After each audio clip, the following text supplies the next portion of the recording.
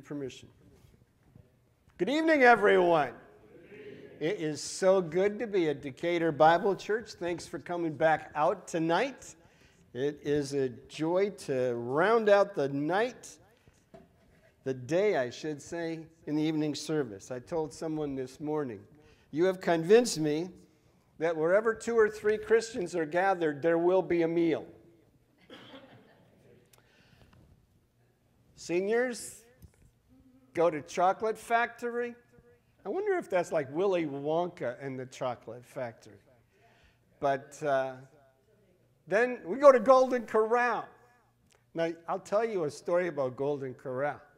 I was there, I was speaking at a church, and they took me to lunch at Golden Corral. And this one worker was preparing. It was a whole steak, none of this, cut up stuff. It was still intact. And talking about temptation, I was tempted to say, sir, I'll take that. Don't cut it up. Don't do it. I'll take that one. But I didn't. But Golden Corral, that was really my story of Golden Corral. Oh, I like Golden Corral. Nothing wrong.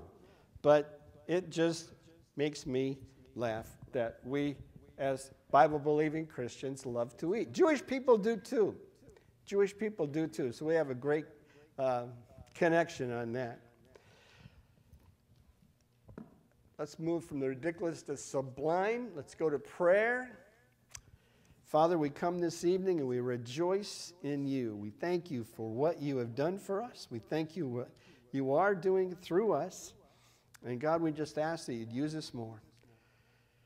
Now we commit our evening to you, and we thank you that you are the sovereign God that hold time, nations, history, all in your hand, that you might be known globally, that your name would be exalted among all nations.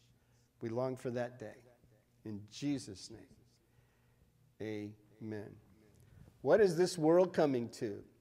For the child of God, it's coming to the rapture of the church. The next event on God's prophetic calendar is the rapture.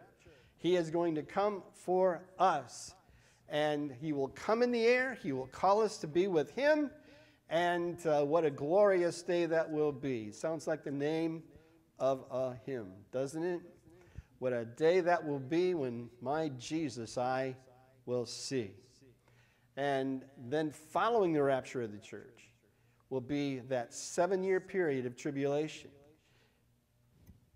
Oh, I thought maybe I'd done something wrong. In fact, let's make Bible prophecy understandable, shall we? 1/3 of the Bible is prophetic. Let me give you 7 words to help make sense of Bible prophecy. There was a student taking his exam, and he opened his exam and wrote 3 letters. The prof was right there by his desk. And the student's 3 letters were I, A, K. And then he closed his exam, turned it over. The professor looked at that and he said, son, what do the letters I, A, K stand for? He said, I am confused. And he said, son, confused isn't spelled with a K, it's spelled with a C. He said, prof, you don't know how confused I am. When it comes to Bible prophecy, maybe you feel the same way. Views and all kinds of interpretations. How do we make sense of it all? Well, let's go back to what we said this morning. God did not put the promise of his coming to debate.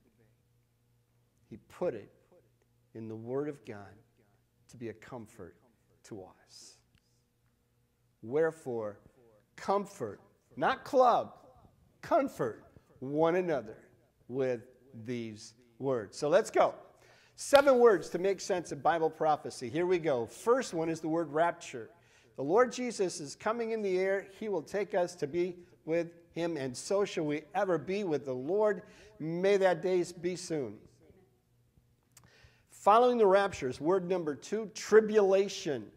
The tribulation. There is a difference between tribulation and the tribulation. Tribulation is, the Lord Jesus said, the world will have tribulation. Hasn't that been true? We find that daily. New York City got all shook up over the weekend. And when the earthquake that hit, and interestingly enough, there's a fault. We'll get into that another time. Tribulation, everyone experiences. But the tribulation, that is what's going to come on the earth. It is a 7-year period. How do we know it's 7 years? Daniel 9:24-27. Daniel's 70-week vision, 69 weeks have come and gone and been fulfilled. Messiah came, died, was buried. The temple was destroyed by Rome, 70 AD. And now there's still one 7-week period, that 7-year period remaining. 7 years, that's how we know it. It is the 70th week of Daniel. Following the rapture of the church, that 70th week of Daniel will ensue. When does the tribulation actually start? It's a very important distinction. It's not right after the rapture. The seeds of the grain of sands of time start going down when the Antichrist makes or confirms, strengthens an existing covenant. That's when the tribulation begins. That's when that 7-year period begins. With that contract, that covenant between Israel and the Antichrist. He guarantees Israel secure borders, guarantees Israel safety. But Paul writes, be careful when they promise you peace and safety. Right in 1 Thessalonians chapter 5. For when they promise peace and safety, sudden destruction will come upon them. Number 3, revelation. Revelation. The Lord Jesus Christ comes at the end and will come in power and glory. He will defeat the enemies of Israel and the world, his enemies, crush them, and then he will be exalted. He will set up his kingdom. That's number 4. That is the word millennium. Millennium, M-I-L-L-E-N-N-I-U-M, the millennium. 1,000 years of reigning over the earth. Perfect government. It'll be an awesome time. We will be with the Lord Jesus, ruling and reigning. I don't know who's going to be the mayor of Decatur in the millennium. I don't know. But maybe it'll be one of you. I don't know. But the world, we'll be reigning with him. Following the millennium, Revelation chapter 20 states that Satan will be released one more time. Rebellion, following the millennium. Now think about this. You have had perfect government for 1,000 years. You will have had perfect employment for 1,000 years. You will have had a perfect economy for 1,000 years. And Satan comes and he raises up rebels, thinking they can overthrow Jesus Christ. Really? Really? No. The rebellion is squelched according to Revelation 20. Then word number 6 ensues, judgment. This one is the great white throne judgment. Not one believer will be there. Not one. This is the judgment of the wicked dead. The books will be open and the proof will be given. They have been weighed in the balances and found wanting. And they will be escorted to the lake of fire, where they will reside for eternity. Hell is as eternal as heaven, folks.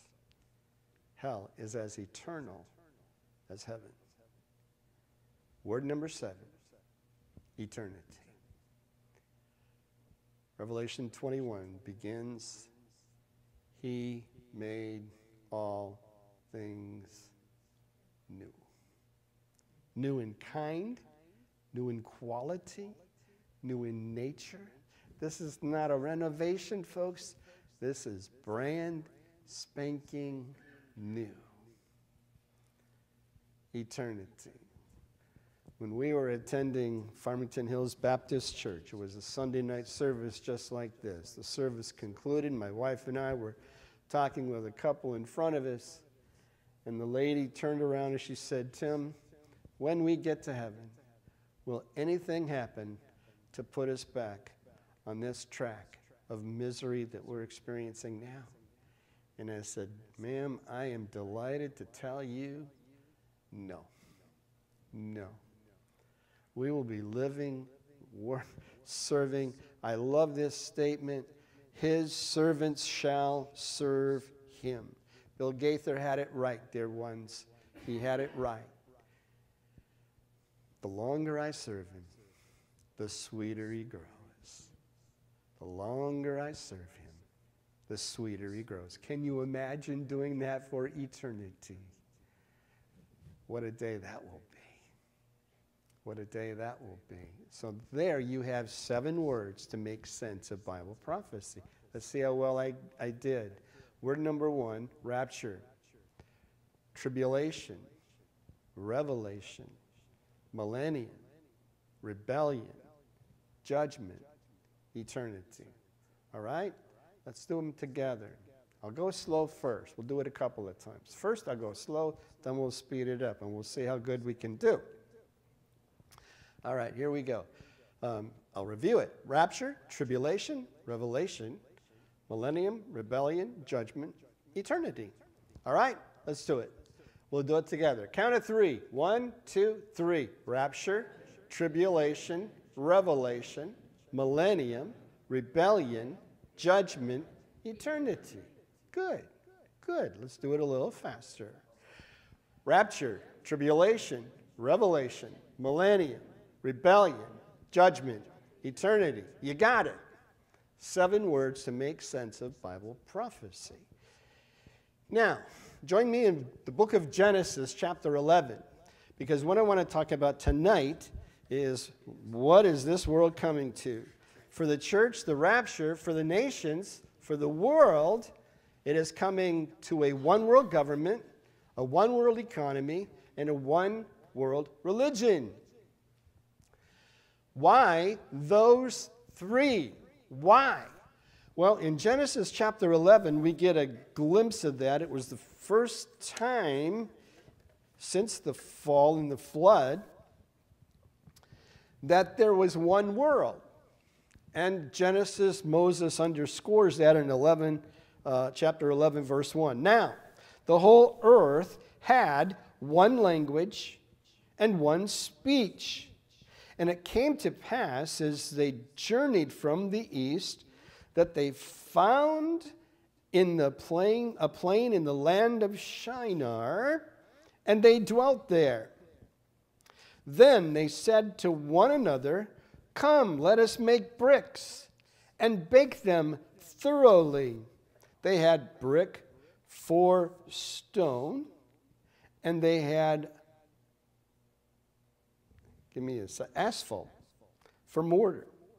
And they said, "Come, let us build ourselves a city and a tower whose top is in the heavens. Let us make a name for ourselves, lest we be scattered abroad over the face of the whole earth." But the Lord came down to see the city and the tower which the sons of men had built.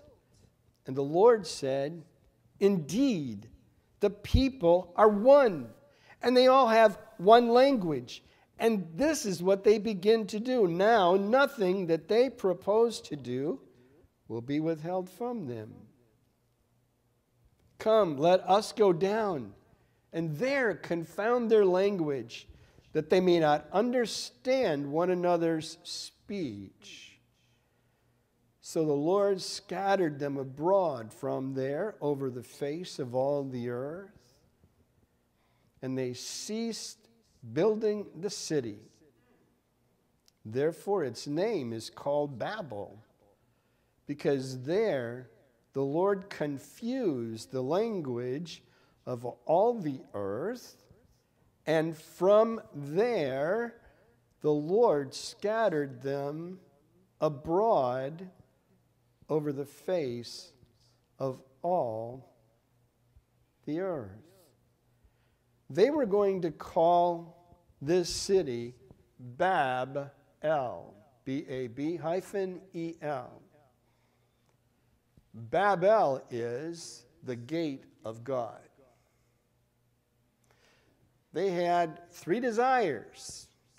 Let us build a city, let us build a tower, let us make a name for ourselves. I've thought, why is God bringing the end of history down to a one-world economy, a one-world religion, and a one-world government? Because, folks, this was the first act of human rebellion after the flood. God wanted them to move out across the face of the earth. They were going to stay right here in Shinar. By the way, where is Shinar? It is also in the area of Babylon. Babylon. Revelation chapter 7 says that Babylon is the fountainhead of evil and error. Mystery Babylon, the great whore. By the way, that is the false church of the tribulation period. The true church has been taken out. The false church will be put in. Who is a member of the false church? Thank you for asking. Those who rejected the gospel, who thought like Cain that I can do my own works in my own name and God will accept it. There is the rejection of the truth of God's revealed way. I'll do it my way. Cain brought the best. Wasn't anything wrong with his offering. He brought the best, except for one thing. He rejected the truth that he needed a Savior. He came his way, not God's way. That's why he becomes this example of false religion. That's in Jude and 2 Peter. Now, a city, a tower, a name. The city is a political entity. The tower was a religious. The community, now we have a civilization. Now we have a civilization. Now we have a nation. Now we have a grouping of nations coming together. Doesn't that sound like the United Nations? All the nations coming together to bring peace. What's the problem with that? Can man make peace? No, because he has turmoil in his own heart, dear ones. He has turmoil in his own heart. We can't do that. We can't make peace. Now, move with me to those three potential events, components to the future. Join me in, let's start in Daniel 9. Join me in Daniel chapter 9. In Daniel chapter 9, we said that Daniel 9:27 is where the 70th week is revealed. Here we are. Let's start there. Let's start with a one-world government.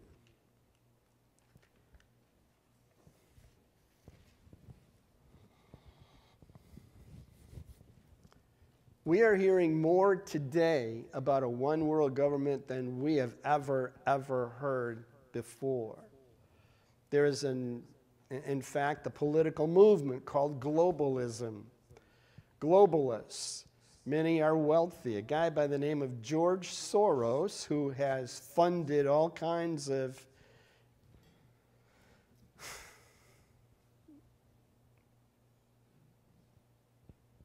trying to think of the word I want to use.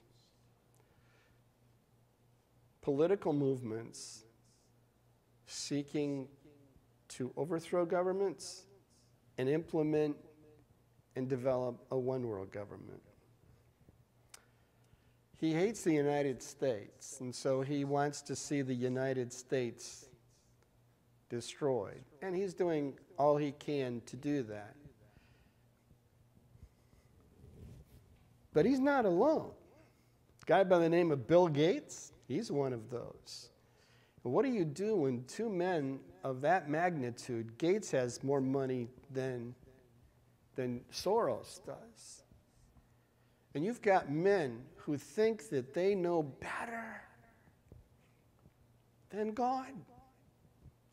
And they want to put together a one-world economy, a global economy. We can remake our world. And as Klaus Schwab said, you will own nothing and you will like it. Dear ones, doesn't that sound like what happened in the Middle Ages with lords and serfs? And it's like, we overcame that. And you want to put us back? That is not progress. And yes, I'll get political. For Democrats, you can put a big C behind that. Today. Today. They're not progressive. If they said what they really were, they couldn't get anything because you have communists and socialists. That's what they are. This is not a Democratic Party that was for the common man. Now they oppose the common man. Now they want to enslave the common man. They'll talk about it differently. But that's what they want to do. They want a one-world government, and they want to be in charge. And it's scary because that's what we have believed, taught, preached for centuries, at least since the 19th century. We're in the 21st, so at least 200 years. We have been teaching and preaching that this world is coming down to a one-world government. Now we're closer to it than we've ever been. And we have people intending to do that. Did that give you time to find Daniel 9:27? Look with me. At Daniel 9:27. Then he, the Antichrist, will confirm a covenant, strengthen an existing covenant. Dear ones, Israel wants peace. They want peace. But in the words of the psalmist in Psalm 120, I am for peace, but when I speak, they are for war. We mentioned this morning in Sunday school about the Hamas attack. We looked at that from Psalm 20.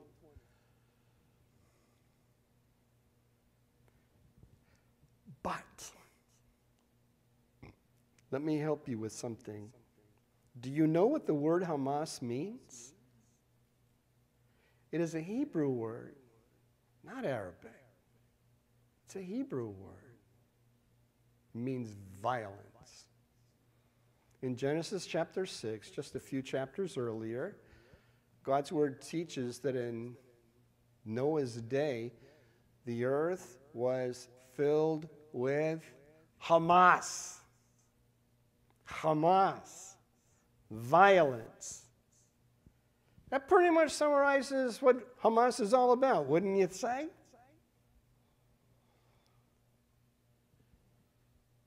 Now, he will confirm a covenant with many for 1 week, for 7 years. There was a Jewish man in Beverly Hills, California, who contacted Friends of Israel and said, I believe from my study Jesus may be the Messiah, but I would like to go over my findings with a Gentile.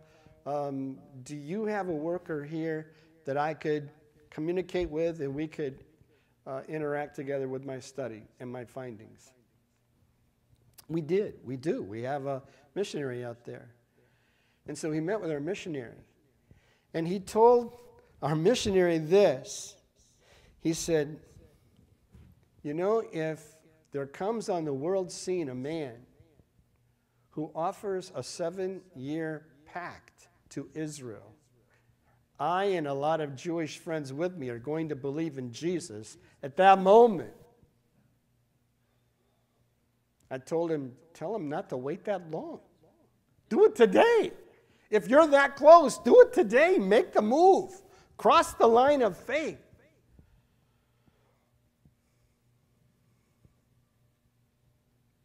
In Daniel 9:27, the Antichrist will make that and strengthen that existing covenant. You can list the attempts that Israel has made for peace almost by geographic area. The Camp David Accords, the Wye River Accords, the Oslo Accords. And so there have been attempts by Israel to make peace. They want peace. But there is no peace. 30,000 rockets have been launched into Israel from Gaza over the past 4 years. 30,000 rockets. Not to mention the attack of October 7 of 22 cities, 3,000 terrorists coming in and murdering 1,200 Israelis, 250 hostages, over 500 wounded.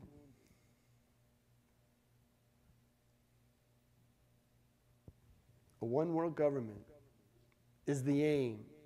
7 years is the length. And his aim is not good for Israel. This world is heading toward that one-world government. How it's going to happen, who it's going to be, we don't know. But we do know this, that before that can happen, we have to be gone. That's 2 Thessalonians chapter 2, that Paul calls the restrainer. The restrainer. Why is God bringing everything down to this one world government, economy, and religion? Why? Here's in doing this study on Genesis 11, here's my thought. God is bringing it down because this is what mankind has always wanted. They wanted a life. They wanted an entire life and government and economy and religion without God. They joined the rebel, Satan. They did not serve the Creator. They went their own way. And that is why God's bringing everything down. He's going to show them the fallacy of that decision. You chose the wrong way. Now, that's the one world government. That's where we're heading. Sidebar. Something I never thought about was, in order to have this one world government, you actually have to prepare a generation to be willing to do it. Wow, welcome to COVID. Everything got shut down. Government said, we have to close our churches. We can't gather in church. Then Governor of Virginia said, you don't have to go to church to pray. No, but I pray because I go to church when I'm in church. And we learned the value and the importance of fellowship together in a body, dear ones, during that time. Now, I never thought of this, but look what we're developing in our generation of the schools, colleges, and lower level and upper level. America is bad. No patriotism. We don't want patriotism. Patriotism is wrong. It's racist. I never thought that you had to prepare a generation to be willing to accept the one world government, that you would have cradle to the grave government provision and you will own nothing and like it. And we have young people today, youth today, who think America is bad, patriotism is bad, communism is good, and give me all the free stuff. Interestingly enough, Senator Schumer made the comment that he was concerned the fact that we're not getting the employment that we should be. Really? You gave people during COVID more money that they could make at home. They could make more money at home than they can at work. And a whole lot of people said, yes. Yes. I never thought about that, but now you put that component in, and now you know how you can have it. We've seen it. Now, let's look at a one-world economy. Just a few years ago at the G20 summit,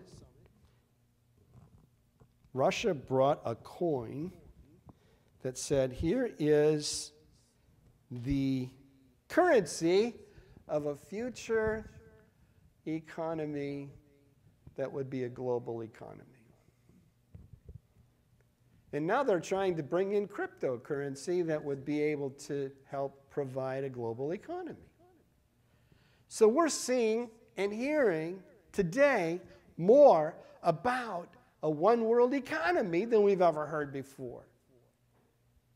Now, what's really interesting is that third component, a one-world religion, we're not really hearing about. But let me tell you an account that happened to me personally that really brought this down to reality. We were doing a conference. Friends of Israel was doing a conference out in Minnesota. My host was a retired naval officer, and so we were in church that night, and I was preaching, and I mentioned in my message that the world is coming to a one-world religion. After the service, he came up to me, he said, Tim, we're going to have a very interesting time tonight. I'm going to give you some, we'll have a dessert together, and then I have something to tell you in light of your message tonight. So we went home, had our ice cream, and he said, Tim, when you talked about a one-world religion,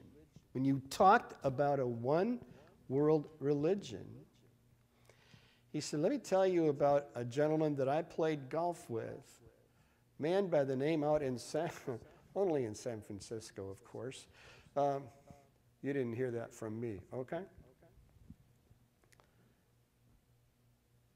This Episcopalian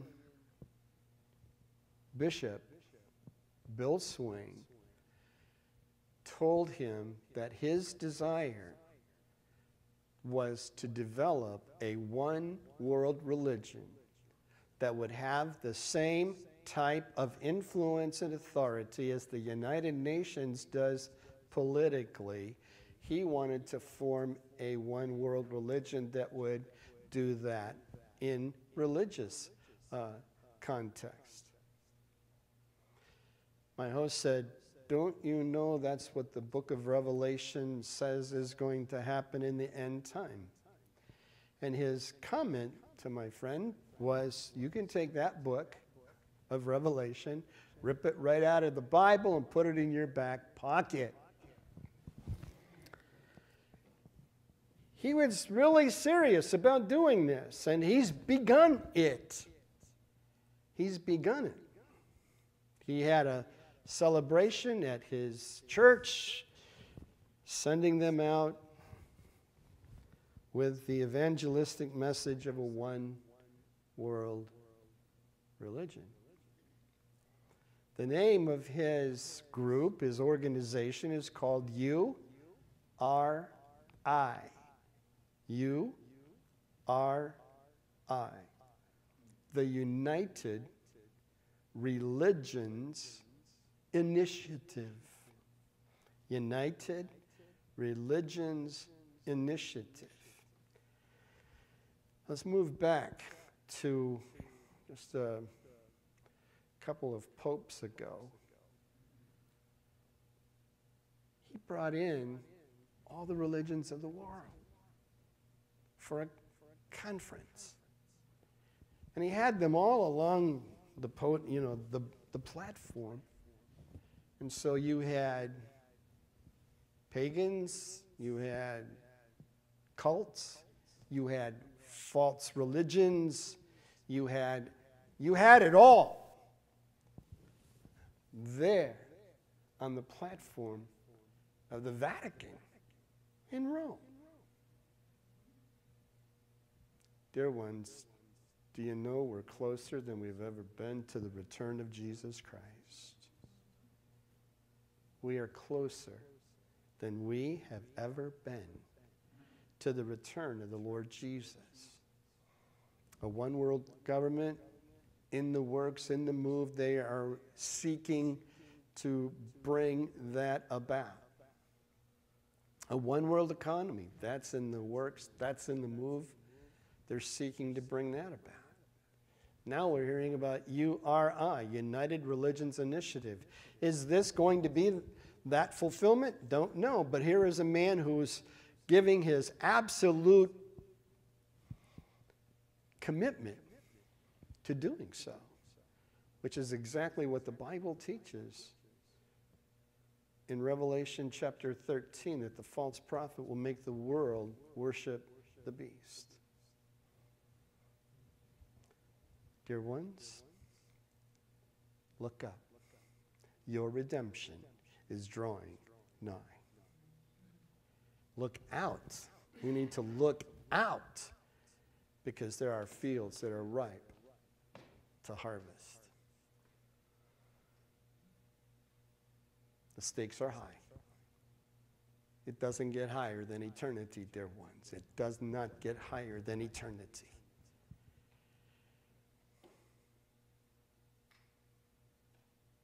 May you and I be busy about the Father's business. May we be faithful. Keep looking up. Keep looking out. Keep sowing. Keep serving. Because He is coming again. And it could be today. Maybe, perhaps today. What a great way to end our service and go into the week. I hope you have a great one. It's been a great day to be with you. Thank you for having us. Thank you for your support of Friends of Israel. And I hope to see some of you, many of you, all of you, as a matter of fact, come to Grand Rapids and join us for our Honor Israel night as we celebrate Israel and show our support for Israel in these dark hours for our country. Do pray for, I gave you her name. Let me remind you of that. Her name is Romy. She is 23 years old. She was kidnapped on the 23rd, on October 7, 2023. She was kidnapped and was shocking. The car that she was in, all of her friends were killed. She was the only survivor of this attack. She was kidnapped. She was wounded. Her father says, we have not had any contact with her since October 7. This is now 6 months ago. And he said, we've heard from other sources that it appears that she is still alive, but we don't know her condition. Please pray for Romy. Here is one of 130 still held in Gaza. So please pray for Romy. Put her on your prayer list. And not only for physical protection, we don't know her spiritual condition. Let's pray for her salvation as well. And for her parents, for God's peace and comfort, and that God would use this to draw them to himself. All right? Thank you. The Lord bless you. Did I teach you Baruch Hashem Adonai? Have I taught you that in the times that I've been here? If not, let's do it right now. We'll close with that. Baruch Hashem Adonai simply means blessed is the name of the Lord. Baruch, blessed, Hashem, the name, Adonai, the Lord. Baruch Hashem Adonai. We have a hymn in our hymnal. Blessed be the name, blessed be the name, blessed be the name of the Lord.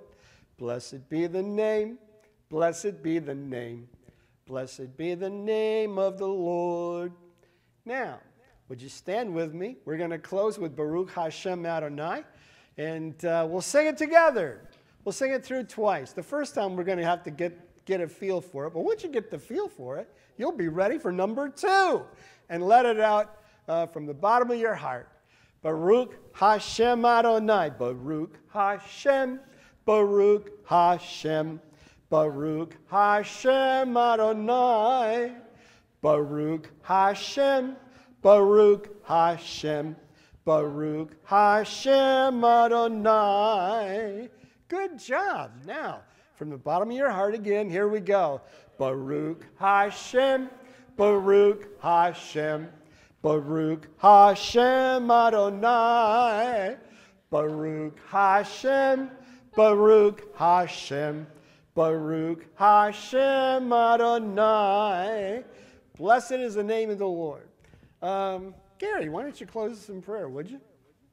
Father, we thank you for your mercy, for your long-suffering, praise the Lord. We thank you that you have not cast aside your covenant people, Israel. We pray, Lord, that our hearts will be affected in such a way that we will support those ministries that seek to help Israel in their present need. We pray your hand will be upon the leadership in Israel and give them wisdom and counsel that they might do what they need to do to win this war and to continue to improve the lot of their people. Until the day, Lord,